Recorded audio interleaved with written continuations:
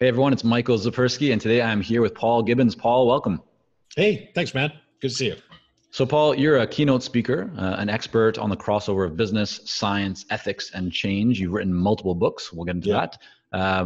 Google, Microsoft, IBM, KPMG hire you to consult on major change leadership and change management projects. When you introduce yourself, when people meet you, what do you tell them that you do? I always turn red, I blush like a 13-year-old teenage girl when people ask me what I do. But this has always been hard to pin me down.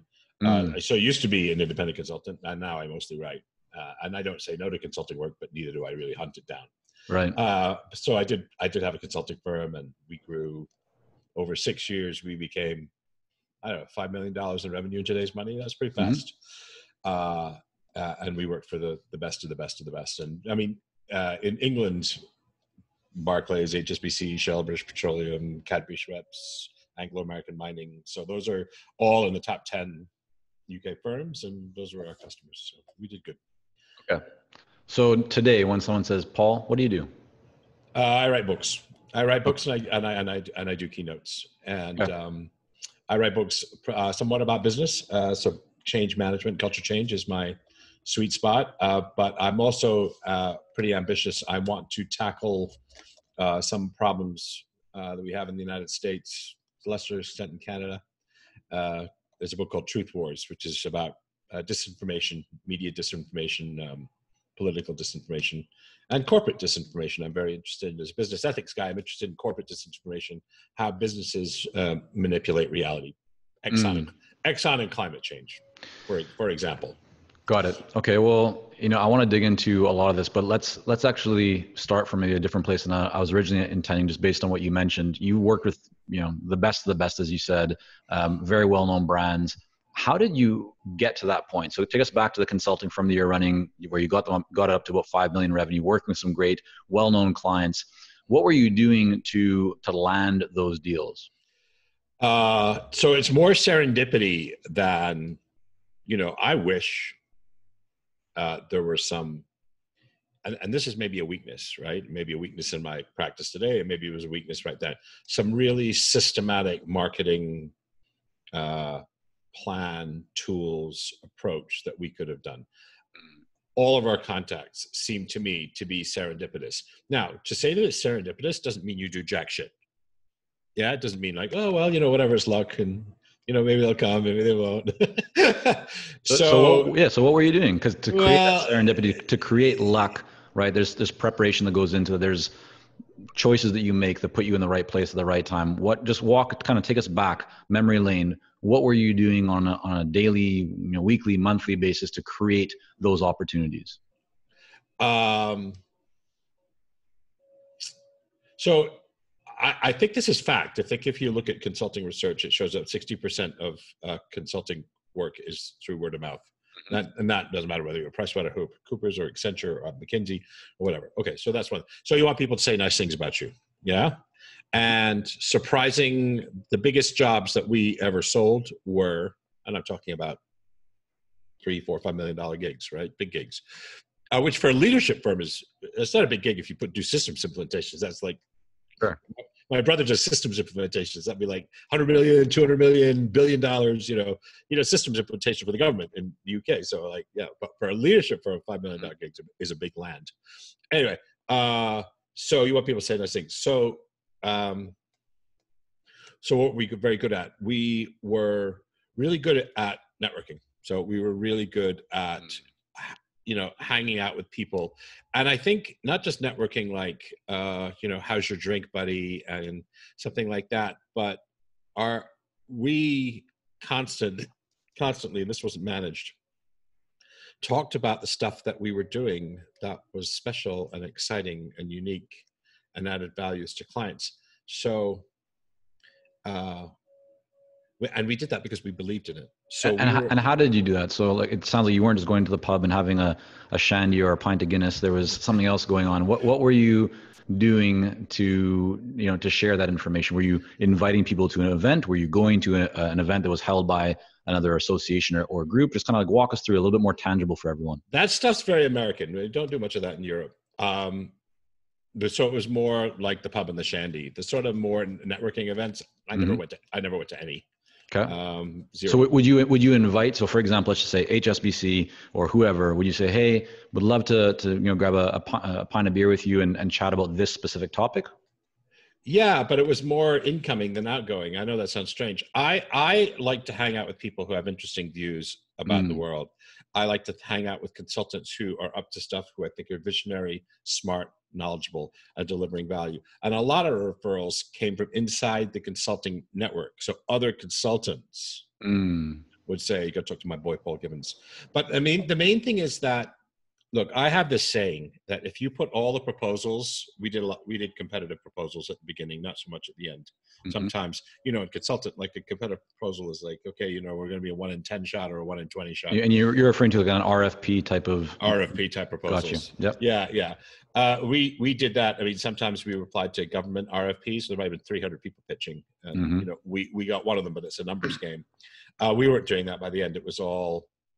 I mean, when it really works well is we went into Cadbury Schweppes one morning. We had a connection there. One of the younger people in the firm, so he was like 24, 25, said, "Oh, you'd like to meet my boss." He knew this guy, and so in I go, and this guy was like, after 20 minutes, like, great, well, let's do some work together. Like, all right, then.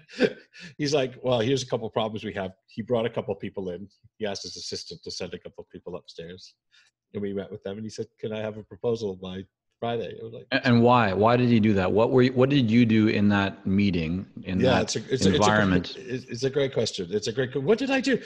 We were doing some very special leadership development work. I mean, we were, I'm going to say this, right? We were the best I think we were the best in the UK. And how do we develop that stuff? We developed that stuff because the leadership development stuff that we were doing was harvested from literally the best that we could find. So this is, the firm was founded in 2000. So I'm talking about, it's like a decade ago, right? The best we could find from around the world. Like the people that were working with that on my team were so curious about the best stuff. We were in personal development workshops on weekends. We were, reading all the books. We were working hard, and we were also working hard to apply that shit in our programs. And then, Paul, give me an example, because I think it's easy for someone to say. Yeah, I know. Every consultant thinks right. So give me an example. Like, what was someone else doing when it came to leadership training or development and engagements? And then, what were you doing at that time that was different? So we wouldn't do any one-day course. So we wouldn't do anything that someone said, hey, can you come and do a day's leadership training? I said, you'd be wasting your money, right? To develop a leader takes, it's more like golf, right? You can show someone a video on how to swing a golf club, and they may sort of abstractly know, like, oh, okay, that's how you swing a golf club, right? But to get truly excellent at playing golf, you're going to swing that thing 20,000 times. And leadership is a bit like that. So you don't teach it from textbooks. I have this, one of my new books that I'm writing. I'm saying, like, all right, are there great leaders in the world who've not read any books on leadership? What would you say? Like, just your intuition. They haven't ever read a book on leadership. Well, one person comes to mind who doesn't, I don't think reads books, but I'm sure is influenced by the environment around them. So Bill Gates, Elon Musk, Steve Jobs, none of us ever read a book on leadership. I mean, Gates is fiercely proud of that, right? And are there people who are really appalling leaders who have read every leadership book that's ever dropped out of? There must be. Yeah, right. So what's the value? What's the value of what's in the leadership books? This is a question like, no, maybe not. There's maybe not that much in there. Leadership isn't a set of concepts. It's practices that you do day in and day out. Talking about the vision, talking about what's exciting, talking about the latest proposition. It's that constant work of getting people, customers, and staff really excited about the work that you're doing, the product that you're doing, and really and sincerely, because I don't think it's that, faking it will get you so far.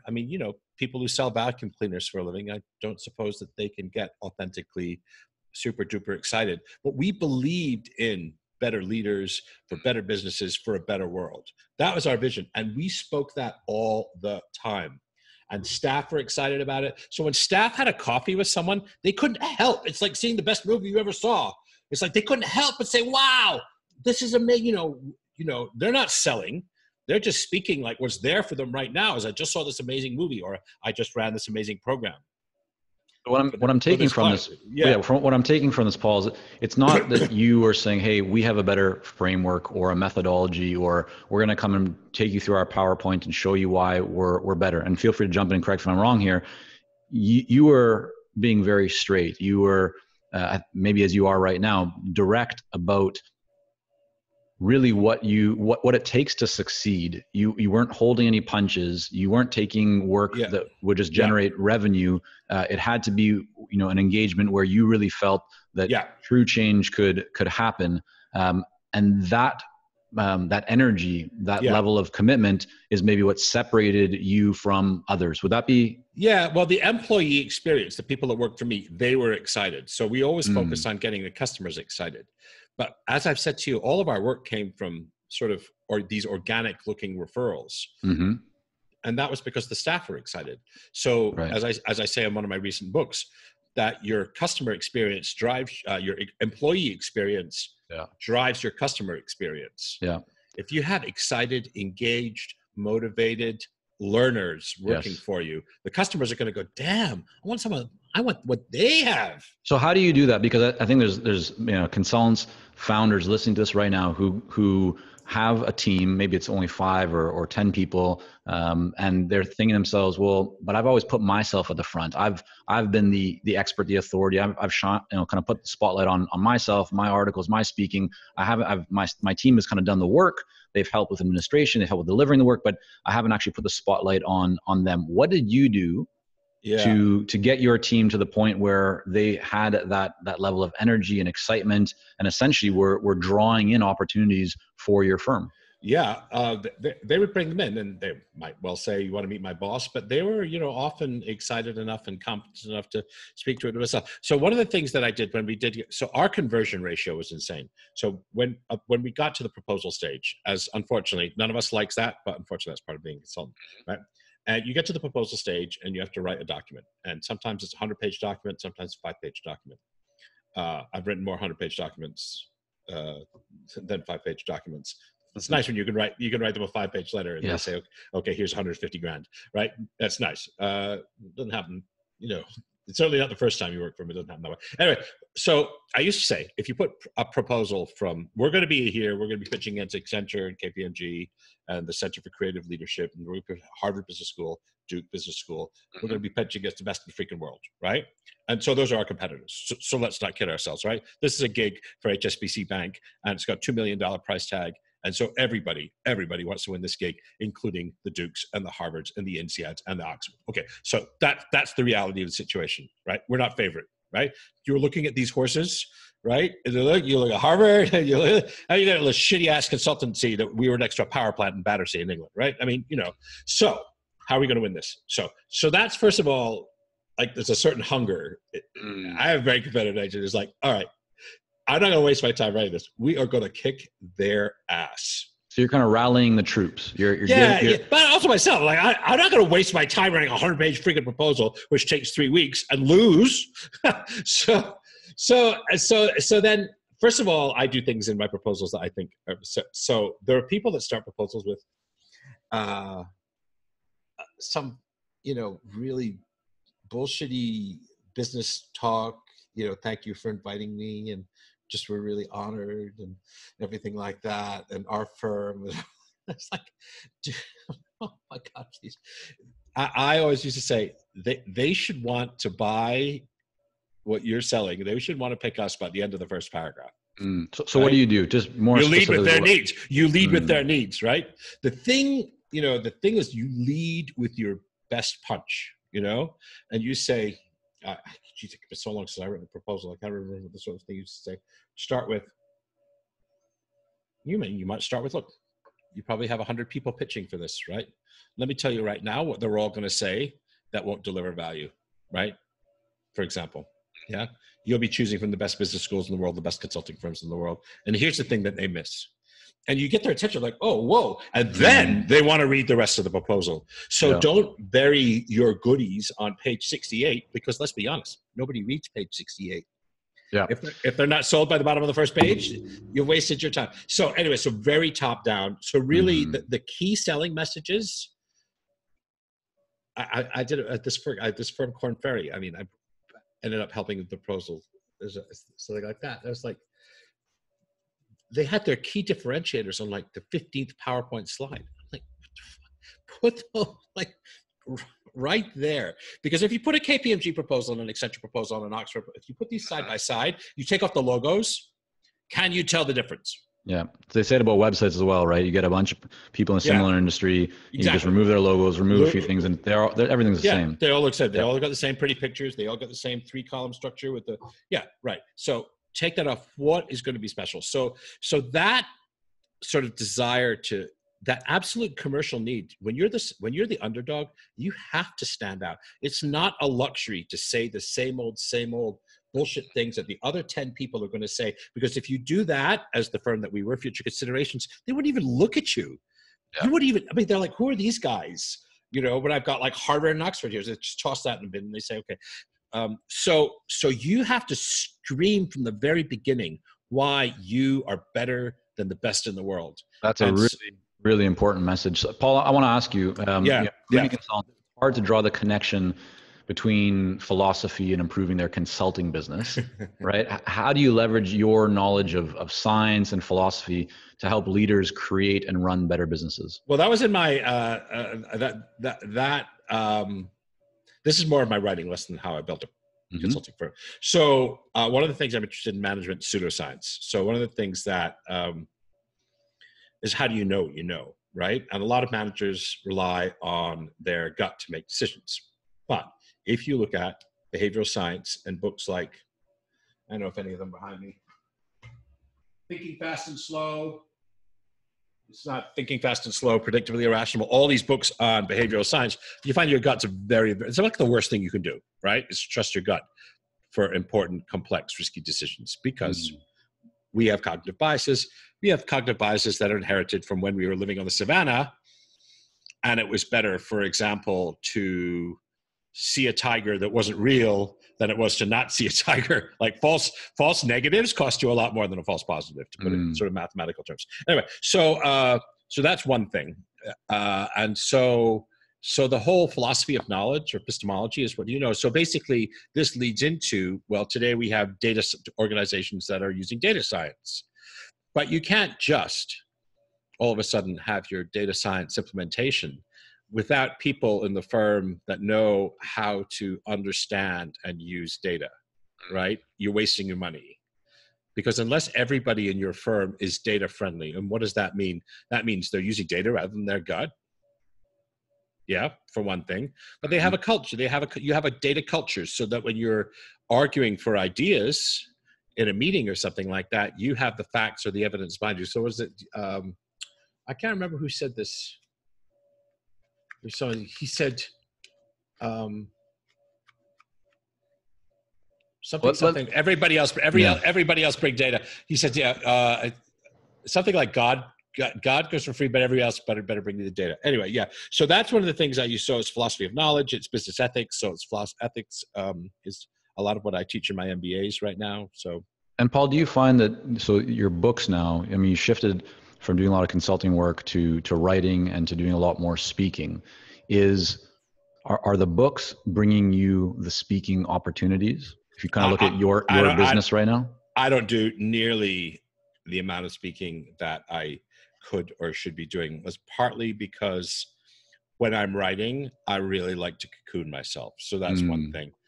It's partly just like, it's partly an attention issue. It's very hard. It's like writing almost have to be like clear my calendar for 9 months. And not many people have that luxury, but because I sold the consulting firm in 2010, I have the luxury of taking 9 months and just writing a book. The second thing is I write books just because I want the books to be great books. So you're not writing a book with the intention, like many people, to put the book out there that leads to speaking, it leads to consulting, it leads to, no. They don't have, I mean, if I write books because I want to say something original and interesting and controversial. I do that. And if that lands me speaking gigs, that's wonderful. And But does that, do you think that that comes because you sold the consulting firm? It gives you the ability not to necessarily think about money as much as maybe someone else, or is that just you? Like, this is how you've been and you are. uh, the reason I didn't write for a very long time is that I wanted to write the kind of book that I would read. Mm. And I think that a lot of what I read in the leadership and change and transformations is not the sort of book that I would even waste 5 minutes on. Mm. Why You not? know, they're repetitive. They say the same things. I mean, Right. there are books like John Maxwell on leadership. I don't think there's hardly a valuable word in them. He's got 28 books on leadership.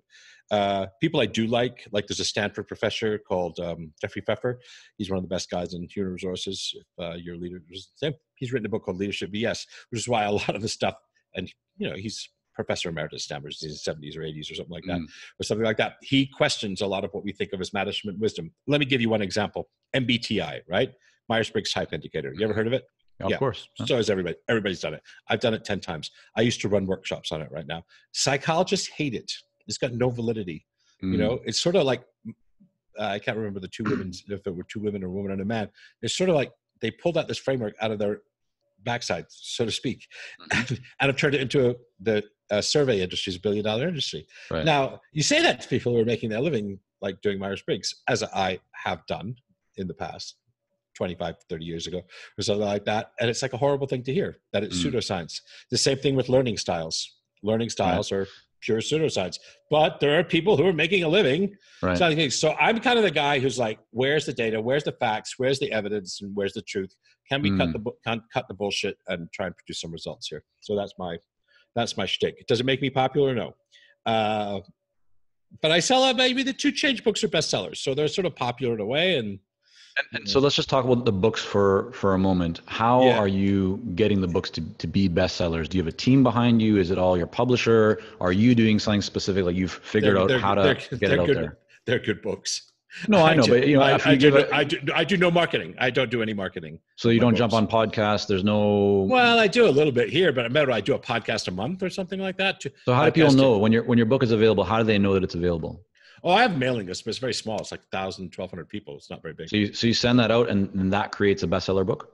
Well, it's bestseller in category. So let's be fair. So the number 1 book on change, the science of organizational change is top 3 or top 2 on Amazon. If you Google organizational change or change management on Amazon, it's like top 2 or 3. So does that make it a bestseller? Maybe not in the absolutely technically. It's not on the New York Times bestseller list or anything. No, but I get what you mean. But it's being read by many people. And what you're saying is it sells thousands of dollars a month. It sells $2,000, $3,000, $4,000, $5,000 a month worth of stuff, which is a lot for a business book, right? Especially one that was written in 2013, right? It still sells 500 copies a month or 1,000 copies a month. And when you say, let's say like, 3,000, 4,000, 5,000 a month, is that what you are getting from the book, or that's just top line? So that's what you're receiving from the book? That's what I'm getting from the book. Yeah. Got it.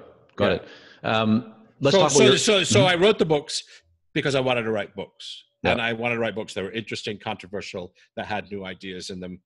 I did not want to write a boring book. I hate that. What advice would you have for someone who wants to write a book? Because a lot of people want to get a book out of them. They feel they have it in there. They may even feel like it's obligatory, but they haven't started. Well, I don't know. Does it matter? I mean, what do you think? I mean, you're the I defer to your expertise because I have only run and started one consulting firm, and okay, we were successful, but there's enough luck in life, that say maybe I had a lucky decade, but there's enough luck in life. You've seen more people, and so you're the best person who's best placed to advise. Should you write a book? I wouldn't write a shitty book. But what about, so not so much in terms of should someone write a book, but when any best practices or, principles, approaches that you use to write a book that you found have been helpful for you, that to help someone get a book out, to get it going, to create and develop a great book. Yeah. Here's a really good, super practical piece of advice. Every book should start with a preface. And in that preface should say why I thought it was important to write that book. And so maybe you're stuck. You don't know whether you can write a book. You don't know whether you should write a book. You don't know whether you have the motivation to write a book. You don't know whether you've not got enough good stuff in your head to fill a book, right? All that may be true. but you feel like there's something you ought to pay attention to, write the preface. Mm, This is why I'm writing the book for you. This is why nice. this story, the stories that I want to tell you, this is why I think they will change your life in some respect. Write that. Now, that's only 2 freaking pages. So you can write that in an afternoon. It doesn't have to be Shakespeare. Write that in an afternoon and then take a look at it. And, you know, that will either catalyze you to think, wow, damn. Yeah. It's a way of helping yourself think through the reading. And it's going to be at the beginning of your book anyway. Right. So write that. And then, you know, there are many other steps at that. Then think about outline and ideas and research. That's a great step. Yeah, no, I appreciate that. I think that's a different, I haven't heard that before, but it makes, like, as soon as you said it, I was like, that makes a lot of sense. I think that's a great way to get started. So you published a book last year. You said you have another one coming, I believe, but last year was the book called Impact. Which is all about what leaders must know to lead in the 21st century, correct? Digital transformation. So leading digital transformation, change management and digital transformation. For all the consultants out there, is that the book, if there was one book that you put out that you feel for someone running a consulting business would be beneficial for them, or just knowing what you know that you would suggest, is it that book or is it a different book that they should the yellow book, The Science of Organizational Change. Okay.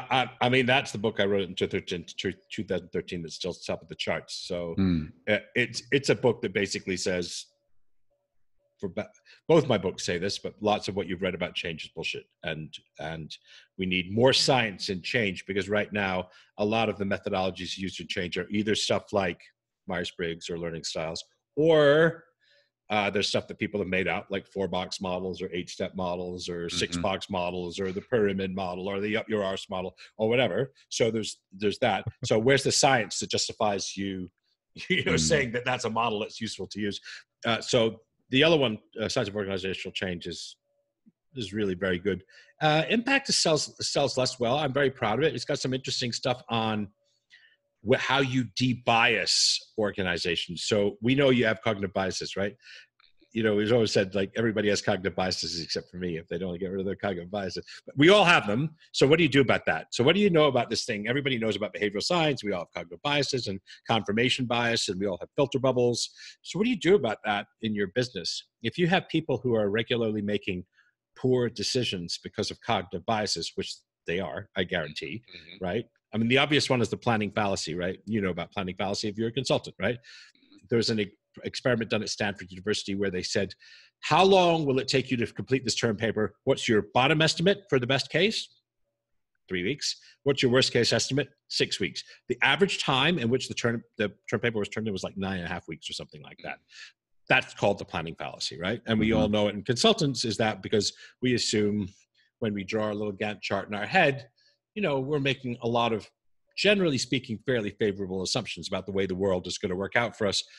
This applies to writing books. It applies to consulting projects.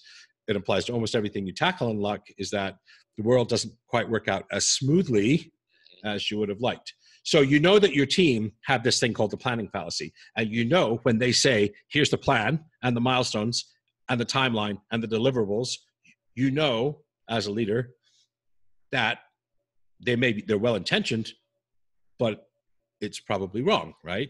It's probably fatally optimistic in many ways. And you're using that in capital budgeting. So what do you do about that is the question. So there's a good chapter on that in my book. The book I've got coming out this summer, this January, is going to be republishing a book I first tackled almost 20 years ago. It's on purpose and meaning at work. Spirituality and religion in the workplace. So let me ask you a quick question, kind of related to that topic, Paul. Yeah. In business and life, entrepreneurship, you know, everything that you have going on, people often focus on the outcome, on kind of the destination, on the end result that they want, and they don't focus as much on the journey. But yet the journey is where we spend a lot more of the time. What's your thoughts on that? Yeah, you got to enjoy the journey, baby. You're going to spend a lot more time journeying than you're going to be outcoming. That's for damn sure. That applies to parenting, and that applies to proposals and consulting businesses and marriages and all like that. You got to enjoy the ride. So that's for sure. And then this goes back to the beginning of our sales conversation. Is all right. You should have targets and metrics and targets you want to hit, but it's really the means that you want to be focusing on. It's like, how are we generating these conversations, and who are we being when we're having these sales conversations? Mm. And as I said before, it's kind of a holistic thing. Like my staff, we had great methodologies. Our staff were excited about them. They were talking to friends about that.